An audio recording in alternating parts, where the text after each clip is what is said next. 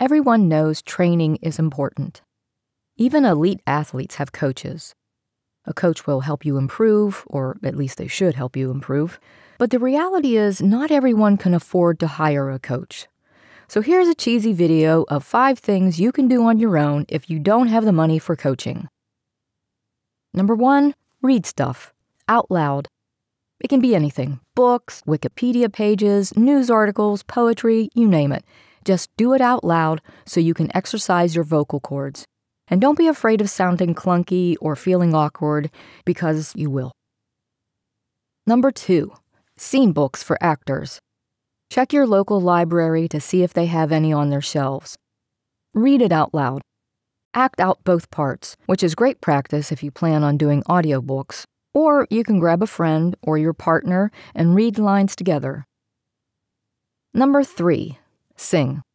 Yep, you heard that right. Sing in the shower, in the car, or join a choir. Singing teaches breath control, expands your vocal range, and can develop a pleasing sound. Number 4, iSpot TV is your friend. If you're interested in commercial work, this site is a goldmine.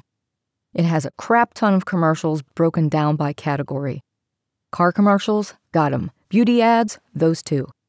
Listen to how the actor delivers the lines. Listen for pauses, the cadence, the tone. Transcribe the commercial and follow along, and then see if you can replicate it.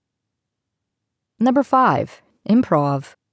Improv will teach you how to think on your feet, how to be spontaneous, and if you're working with a client who says, "Hey, can you try it this way?" you'll be prepared. You can do this with a group of trusted friends or even family members.